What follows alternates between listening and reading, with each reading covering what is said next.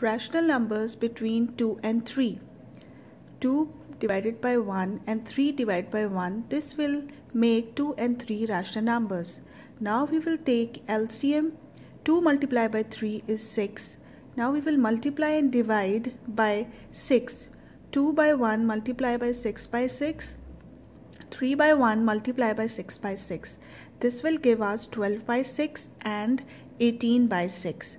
Now we will write 5 rational numbers between 12 by 6 and 18 by 6 as 13 by 6, 14 by 6, 15 by 6, 16 by 6, 17 by 6. Now you can see 2, 2.17, 2.33, 2.5, 2.67, 2.83 and 3. These are the rational numbers between 2 and 3. By using this method, you will be able to solve this question easily.